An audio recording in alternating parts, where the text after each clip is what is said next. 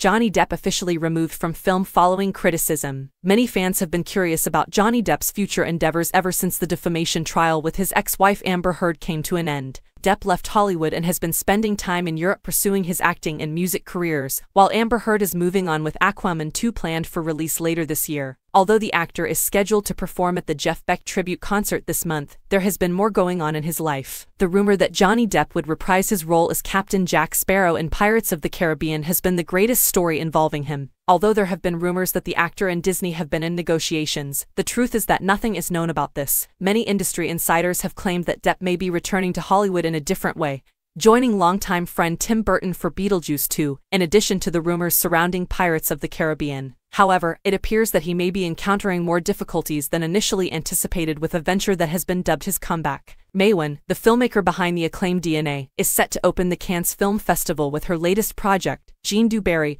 a departure from her usual style as it is her first period film. The movie stars Johnny Depp as King Louis XV, but rumors of on-set tension between Maïwenn and Depp have been circulating for some time. Maïwenn did not deny the rumors in a recent French premiere interview, and it now appears that the situation was worse than previously thought, with Depp's screen time being reduced to just 10 minutes due to chaos on the set. Johnny Depp is an excellent actor when he comes on the set, except that sometimes the team is ready at 6 a.m. and no one comes, an insider said. So, afterward, Maïwenn gets angry and the next day, it is she who does not come and there is Johnny Depp. It's madness. It seems that things didn't go smoothly on the set of this movie because of all the controversy surrounding Depp. Rumors of issues on the Pirates of the Caribbean set don't look good for Depp's potential comeback as Captain Jack Sparrow, even though there is still a chance that Depp will play a legendary role for Disney or Warner Bros. In the future, it seems unlikely at the moment. One theory that has since been debunked suggested that Depp would join Disney again for a live-action version of The Nightmare before Christmas, but fans will have to wait to find out whether this will ever be released on the big screen.